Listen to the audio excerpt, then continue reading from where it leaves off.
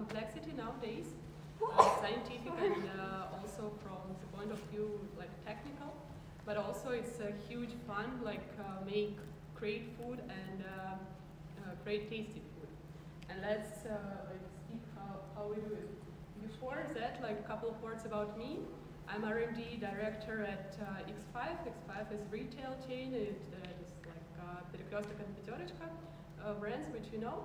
And I was R&D director before at Dodo Pizza, and I worked in PepsiCo and Mars and in a lot of companies. And what does R&D mean? Just like a couple of words. It translates like research and development. When you first research, you ask people in different ways, what do they like, what do they want, analyze trends and so on, and then you like develop. Develop is creating, literally. First you creating prototypes by hands, and you like feed the prototypes to people, collect feedback and so on, but we will talk later about it. So, maybe the presentation is not ideal, but we will send it to you additionally, so you will be able to also watch it. Humanity, like we are the only species on Earth who learned how to cook food.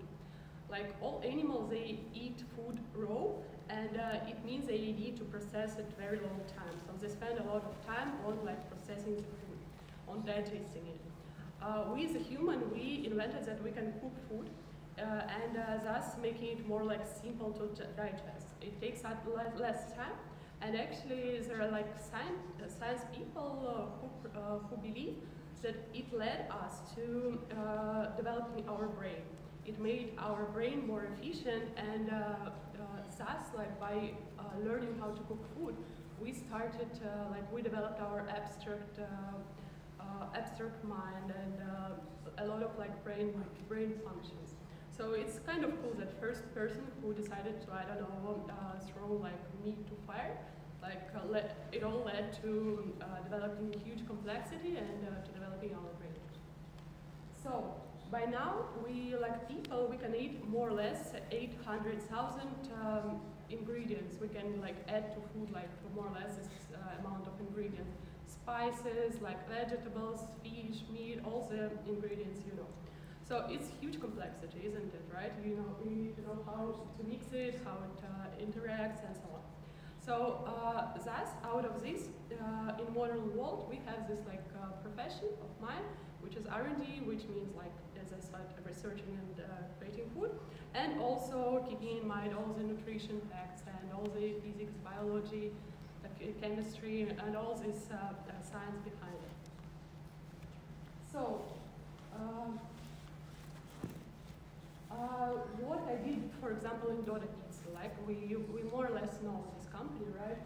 Last year I worked there, we changed 50% of menu totally, and we all remember it was Corona crisis, so we did it online, which was quite complicated. We researched online, I will tell you later about it. And not great presentation. We launched more than 100 products around the world. And for example, we were like preparing dough, and not many people could be appearing in our kitchen. We had kitchen laboratory, and some of them were like, you know, preparing dough through the screen, like seeing somebody was doing it. So it was fun developing all that. And we did a lot of new pizza, which you could like probably see there, and all that made through research with people. And the last one was collab with Cyberpunk. We did a cool pizza, and there was a sauce with Coca-Cola. So, briefly, how do we do it? As I told you, first we do interviews with clients, with people like you, for example, and we ask them more or less what they want. It's profound interview. Out of profound interviews, we gather some like trends and ideas, deep insights of the people. Then we create, on the basis of these insights, we create a lot of concepts, first online. What is concept? It looks like that. It's a picture of pizza, for example, right? And we just show name ingredients to people. We can show like 100 at a time. And we test which pizzas, like which products are like gain more preferences. And then by that, because people first buy food like not tasting it, they buy it through visual like idea of what they see or what they think it is. So first we test and we understand, okay, people in general like concept of pesto, they like concept of, I don't know, carbonara, whatever. Then we create prototypes, as I told you, literally like baking pizzas and feeding them to people, analyzing them, all the chemical and parameters, boring stuff. Test them. We were like also test them with people and launch pizza, for example. So I took Dodo Pizza because I worked there, but also because it's a case of a digital company, which was digital from the very beginning. It started 10 years ago in a very small city of Russia, which is called Shcherbakova, and you see the picture here. It looks not very like modern, technically, I don't know, cool. And 10 years ago, the founder went to work to McDonald's, like copied a lot of things, and launched his first pizzeria. This is a dark kitchen, no restaurant. First, it was only delivery, because he had no money to launch the restaurant, so it was only delivery at first. Now it's a huge company which operates in like 13 countries. It has more than 750 pizzerias in 260 cities of Russia. It is the fastest growing restaurant chain in the world now, and it has a lot of innovations for technical innovations. So what is the secret behind it? Of course, it's only not only pizza, but the founder says that like McDonald's one day combined food and conveyor and created more like a perfect operational system. Dodo combined from the very beginning pizza, food, and IT business. So that was the secret.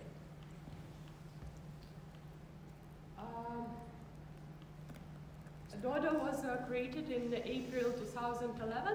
And already in June, like in a couple of months after that, in June 2011, Dodo already had like 2 IT people, 2 developers, who were designing the system, the IT and how it will be. Now Dodo has a lot of, I will not be like going through this complexity in numbers, but it has a lot of engineers, more than 120 IT people work inside the company. All programs and all the platforms inside the company, application and so on, written, developed, created by people inside. So it has like all the information is in the cloud. So what does it mean for us, right? It's in real time. Anytime we want to see like how Dodo is doing in Nigeria, it's open and we can open pizzeria and watch P&L, like finance of the company and how many pizzas sold and which pizza is the most favorite in Nigeria and so on. We can check like how many, I don't know how many working hours some like friend of ours works at pizzeria in St. Petersburg. So all that complexity about suppliers, about couriers, about money, payments, finance, pizzas, tracking inside pizzeria, it's all online. It's all online and in real time. So it's a huge complexity, and this picture more or less means that. So whichever part of Dodo you take, it's all automation and it's all digital. So, which also means when, for example, people like me create pizza, it first appears in IT systems and in pizzeria. Just an example, a couple of years ago we created a pizza out of 2 halves, right? You can choose like one half for like, I don't know, your mom, or like for like your dad, and the other for mom, and you can combine. Seems quite easy, but taking the complexity and difficulties in IT system, it's actually very complicated. But then you need to go to IT people and design how it will be on tracking, how like ingredients will go for tracking and so on. So all, just what I wanted to say is that all decisions you make in digital company, you first think how you will design them in IT system. So to do that, it's very huge work, and it requires some leadership and ownership. Actually, it's very strong idea in Dodo that everybody is owner of their product. I think you can also apply it to yourself. So what is like actually product? What is the owner of the product? You have some value. In Dodo is, for example, value of feeding our customers, giving them tasty food, right as a price they want to, right in time if this is delivered hot and nice. And everybody has some products, some like projects they work on, let's say it like that. And this project, of course, has some metrics. So you need to know, I want to make this idea and should be successful. How do I measure success, right? I develop some metrics for that. And it has you as a product owner, so you feel responsible. You know that you are the person who's responsible for this project, and it has some team helping you. So, and IT shadows like copies the structure of the business. So whatever there is like in the real world, it is the same in IT. Also, one important thing about Dodo is a culture of small and fast experiments. Dodo innovates all the time. So when it was Corona crisis, we saw what we can sell online.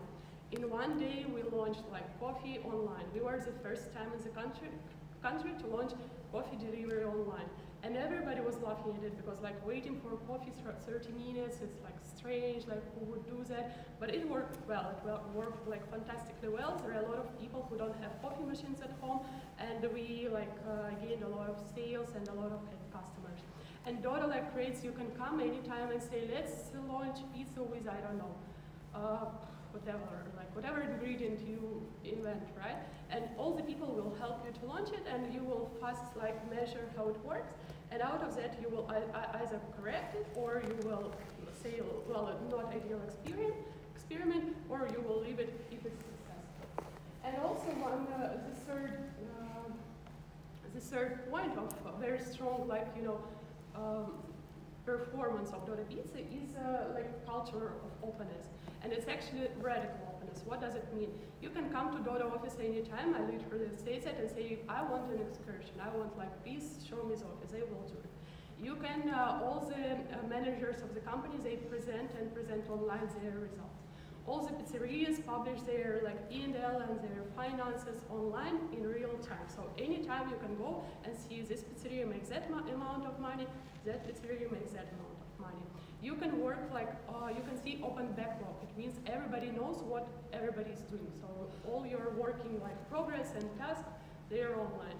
So actually, Dodo is open really in every way, and it's a great culture, and it helps innovate because you are very like, it also gives you a responsibility, right? Because anytime people can watch what you are doing and like give you feedback, so it creates a strong responsibility and strong results also.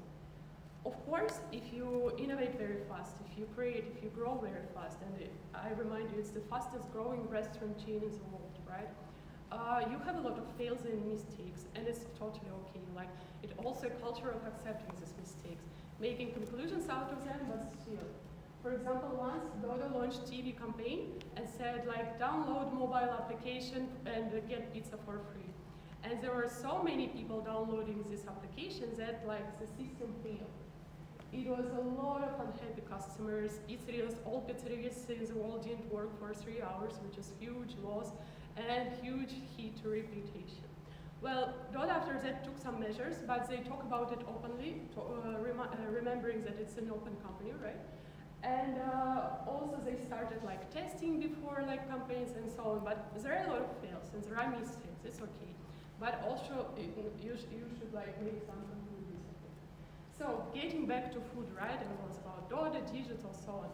I work in food business, and I need to research, as I told you. But it was not possible to do it offline. Usually you prepare samples, you give them to people, you ask their opinions, they fill a questionnaire, you collect all the data, and you understand if it's tasty or not, how you should improve the product, how you should like prepare it.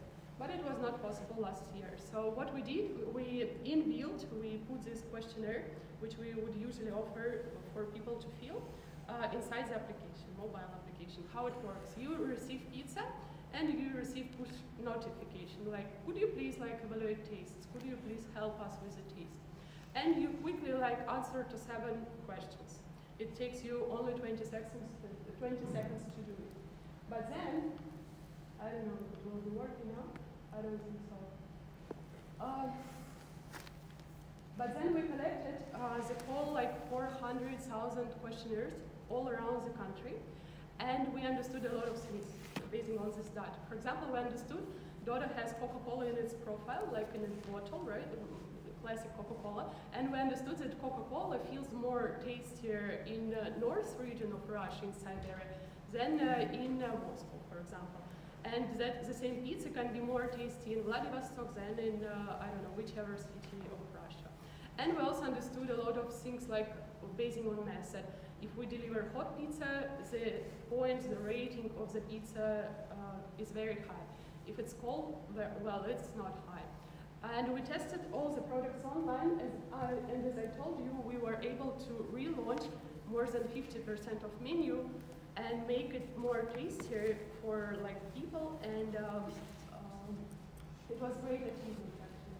And if we do, I worked at PepsiCo before, PepsiCo does the same, but offline. We create new drink, we create new Lipton iced tea, right? And we collect 200 people, we give them prototypes, we fill questionnaires, and we think it's enough, like 200 or 300 people to understand about the taste. So, and then PepsiCo nationwide launches a new drink based on opinions of 200 or 300 people. And we in Dota, we were able to collect 400,000 questionnaires. So it's like huge data, and it's really like makes you understand what people want, what they find tasty, and what is good for them. And we calculated it's like saved us around 775 million rubles, because each test would cost around 1 million if we do it online. And we did it, if we do it offline, and we did it online for free through our application. So we used to talk in the Dota that we are not only tasty pizza, but also mathematically tasty pizza. And it is what we mean nowadays, that usually you need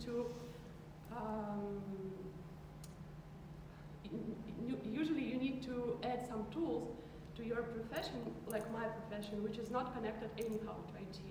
But the modern world requires you to innovate, be flexible, and to add like IT tools to whatever you do, even if you think you are not connected to IT. Well, I moved to Pitorechka now. I moved to X5, right? And we are now doing the same. Pitorechka has mobile application. 10 million people in Russia use only mobile application. 80 million in the country, they visit Pitorechka. It means like 2/3 more or less of the country go to Pitorechka, I don't know, each week, right? So it's a huge amount of people which can give you feedback and share what is important, what is tasty, what is good for them. Like, and based on this feedback, you could create better product. So in Pitorechka, we're launching the same idea of research online, but for all the products. You buy Danone yogurt, you buy, I don't know, PepsiCo drink, whatever. You have push notification, as it asks you to help with the taste, and based on that, we give it to our suppliers, Based on that, the food gets better, it gets tastier, using like IT and big data. I think it will be not working ideally now, but we will see it later. So, well, this is more or less it. We have some time for questions if you have. The main idea of this like small presentation was to show you that food is like great area to work. It's fun, it's tasty, it's cool, but at the same time it was very traditional field, which was not like changing for a long time. And now it has a lot of IT innovation and a lot of things going into it. So find the balance, innovate, create a lot of changes in your like school work, in your life. And changes, they usually mean pain. It's painful to change all the time. I work with innovations, I know that, but it also gives you a lot of pleasure to like create and see new things and create. And the second very important thing, which I wanted to share probably, that IT is not part of the business. Actually, IT nowadays is the business. So amount of data you collect, amount of information you have, is actually becoming your business now, whether it's good or not. Thank you. And if you have questions.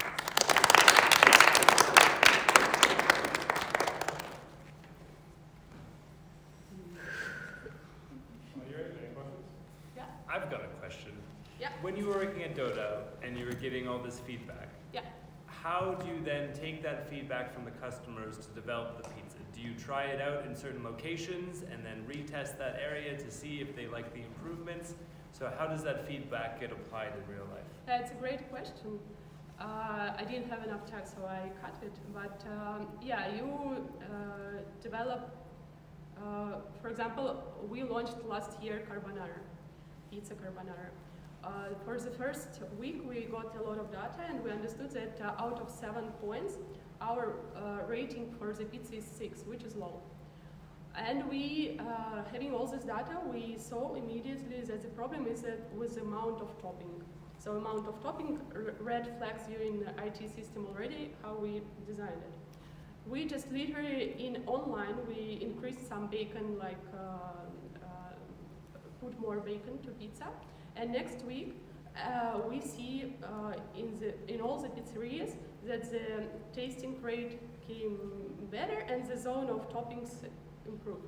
But it is existing pizza, and if it's new, we create pizza, we send URI to 10 locations, measure data from this 10 locations. If it's good, we distribute it to all pizzerias. If it's not, we measure, and so on. Cool. Thank you. Thank you. Okay, last second. So if no question, you have my email there. Any questions, I don't know, in 2 years now you will have about the food, IT business, research, whatever. Feel free to write me, I will be very happy. Thank you for your time today. Thank you.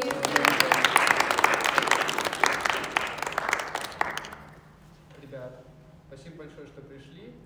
Давайте я чуть расскажу. Это выступление было в рамках образовательной программы «Фудсовет». Некоторые из вас уже ходят по четвергам, по-моему, на занятия «Фудсовет». Соответственно, у нас еще будут продолжаться примерно такие же выступления.